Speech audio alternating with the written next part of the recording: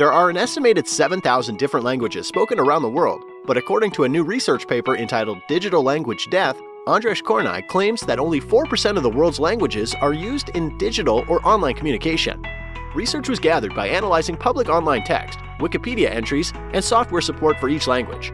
Then they organized that data into 5 groups indicating the level of use online from thriving to still, which means it's not used at all online or on digital devices. Only 170, or about 2%, of the languages in the world are thriving online, while 140, or just under 2%, are classified as borderline digital languages, which are used online but not primarily. The United Nations Educational, Scientific and Cultural Organization, known as UNESCO, keeps an ongoing record of endangered languages, and Kornai used similar metrics in his research. 2,500 out of the estimated 7,000 world languages are on the verge of becoming extinct, according to linguistic experts. The number of people who still use dying languages is in decline, as younger generations don't see the importance of speaking a language that so few people can understand.